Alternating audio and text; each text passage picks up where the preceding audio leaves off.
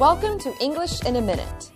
You might have heard this idiom in Taylor Swift's new song. Are we out of the woods yet? Are we out of the woods yet? Are we out of the woods yet? Are we out? Is Taylor really singing about trees? Let's listen to these friends to find out. How's your grandmother? I heard she's in the hospital. Thanks for asking.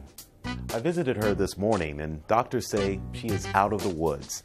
She's feeling much better and is going to be able to go home soon. Out of the woods means someone is no longer in danger. Sometimes it is used to describe the fact that a person is no longer in danger of dying.